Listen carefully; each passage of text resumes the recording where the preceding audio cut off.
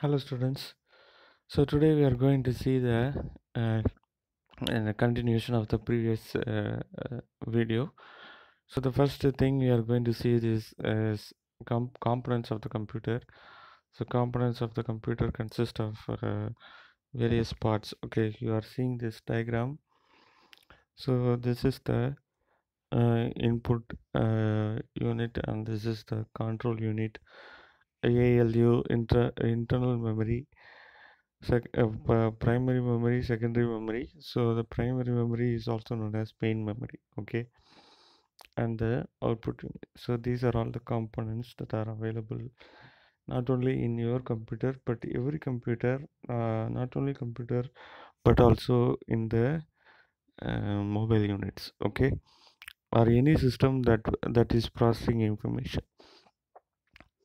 So the first thing is input unit. Input unit is the uh, device or any unit that are providing data to the computer. Okay, that feeds information into the computer is known as input unit. The most commonly used input unit is keyboard and mouse. Okay, so you can see that keyboard will have so many keys, and the mouse will have some buttons. When you move the mouse, the pointer which is in the mouse will also move. Okay, you can see that a keyboard, when you press any key in the keyboard, then it will send that information that user is pressing this uh, a key.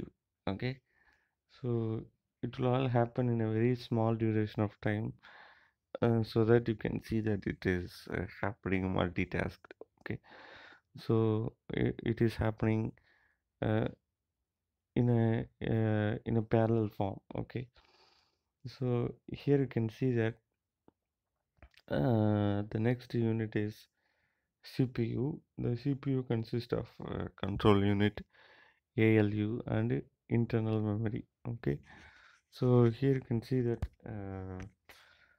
control unit. um, Control unit is the unit that is responsible for controlling all the process uh,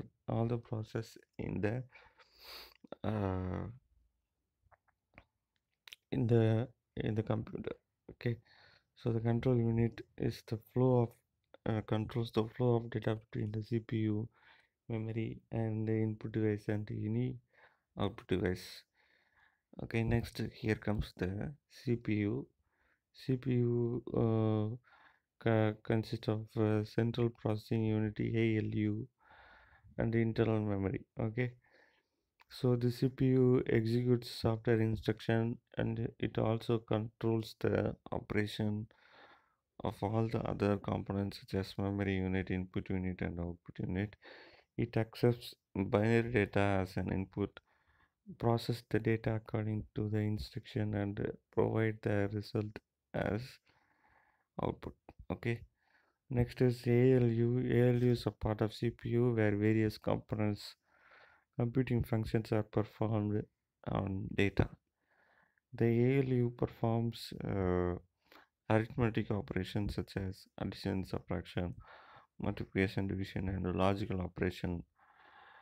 So this is also responsible for making some decision making. Okay, so decision making ability is also available in this ALU. And you can next see that the output unit.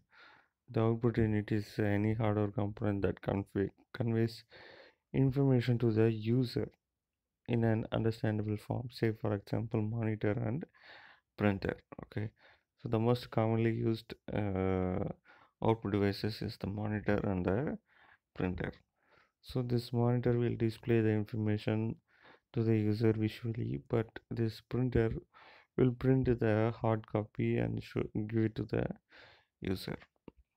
So the next thing is memory unit. So there are two types of memory: main memory and secondary memory. So main memory is also known as primary memory. So this primary memory is temporary storage. Okay, or volatile memory. Okay, so the content which is stored in the primary memory will be erased. Okay, uh, will be deleted or gets removed when the power goes off. Okay, so whatever content that is stored inside this primary memory will be deleted after the power goes off. Okay, or the power switched off. Okay, next is secondary memory. Now the secondary memory is not like the primary memory. It permanently stores all the information that the CPU using. Okay, so that is primary memory, sorry, secondary memory.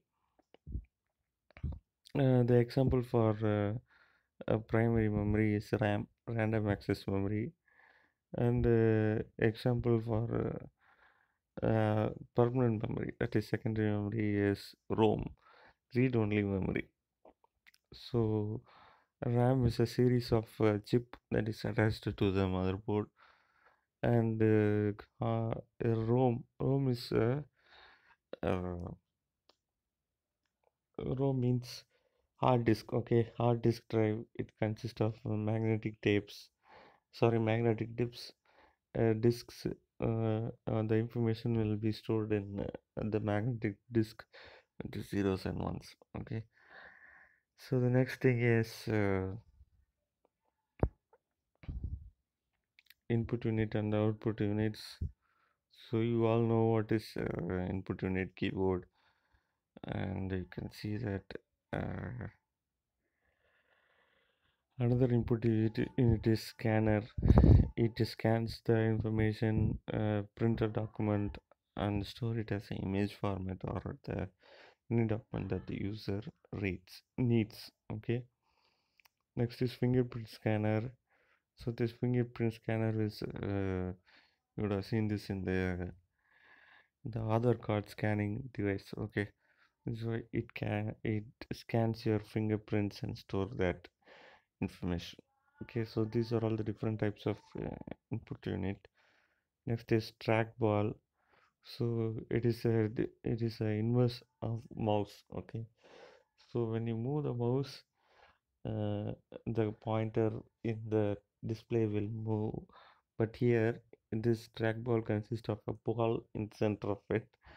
When you move the ball, then the pointer will move according to the movement of the ball. The mouse will be stationary, fixed on the table. Okay, next is retinal scanner. So this scanner will scan the retina. Okay, retina of your eyes. So your retina is unique uh, as nobody in the world has your retina pattern. Okay, so it gets the retina pattern and store that in the memory. Okay, so that when you scan it, when the next time you scan it compares your retina and the retina which is stored inside the hard disk, and it decides the user. Okay, so that is the use of this retinal scanner. The next thing is light pen. So this light pen will be used as a input unit. So just by touching on the screen, uh, you can create a shortcut key, or you can draw something. So something like that can be done by using this light pen. So the next is optical character reader or barcode. Okay, so here you can see that this is the optical character reader. So it's like a barcode scanner. Okay, the same thing, or both are the same. Okay. This is you can see that this will be available in all the supermarkets. Okay, so the next thing is mic. Okay, voice input system, headphones and mic. Okay, so this thing will record voice information, and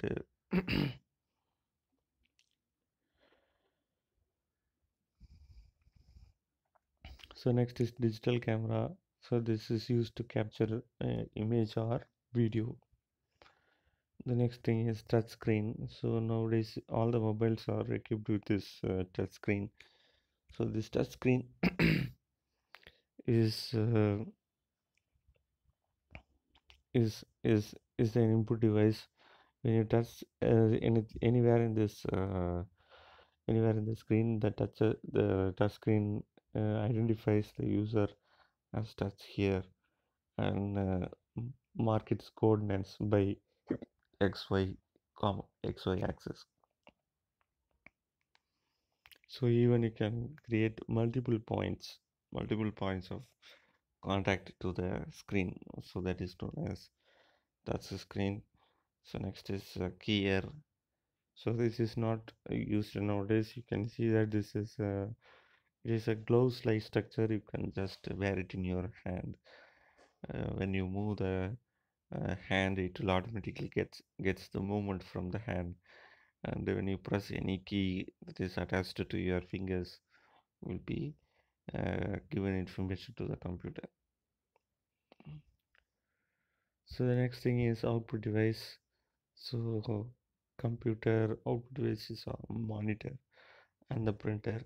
So monitor has different types of monitor: LCD monitor, LED monitor, cathode ray monitor, VGA video graphics array monitor. So these are all the different types of monitors. Okay, so these monitors are used to display information to the uh, user. So the next thing is printer. There are two types of printer: impact printer and non-impact printer. So this impact printer will have some striking mechanism or have hammer-like mechanism in the uh, printer. So mm, it prints the character on the paper just by hammering the paper with the ribbon with the ink filament. Okay, so that is impact printer. So the example for impact printer is your typewriting machine. Okay, the old typewriting machine, you can see that when you press any letter, a stick at the end of the stick there will be a letter. Okay, so this letter goes and strike the paper. Okay, strike the paper means hammer the paper with the ribbon, so that whatever character that is present on the hammer will be printed on the keyboard. Sorry, will be printed on the paper. So the next thing is non-impact printer. So this printer will not impact on the paper. Instead, it sprays the uh, ink or sprays the character on the paper. Okay, so this is there are another type of paper. Sorry, to printer. Uh, Laser printer. So this consists of laser beams that charges the drum, and the ink powder will be filled on the charged part, and the ink will be printed on the paper. Okay, so this is the way of printing information by the printers. Okay, so there are certain standards here. uh, ppm means paper per minute, or dpi means dots per inch, and there are so many measuring units to calculate the printing units. Okay, so the next thing is speaker. So to get the output as voice, you can use this speaker. The next thing is multimedia projector. So this projects the output to the user. The last topic is booting of computer. So this booting of computer has two parts here. Uh, Power on self test. Okay, POST means power on self test. So this is a uh, this is a software. This is a checking process. Whatever component that are connected to the computer is performing well, or it has any error, will be checked by this post power on self test. So after completing, it will boot on to the operating system. So operating system uh, is a software or a instruction set of instruction that will be loaded in the hard disk. So this booting process will copy the instruction from the hard disk to the main memory. Okay, so that is RAM. So the RAM will execute the information.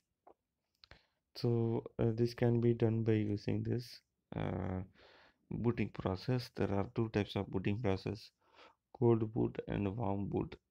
So cold boot means the booting process that is done by the computer itself is known as cold boot, and warm boot means the booting process that is done by the user. Okay, so cold boot, you can see that the information that are not saved will be appearing again, but warm boot, the information which is not stored or saved will not be appearing again. Okay, so that is the difference between cold boot and warm boot. So with this we'll finish the class today. We'll see the next new chapter in the next class. Thank you, students.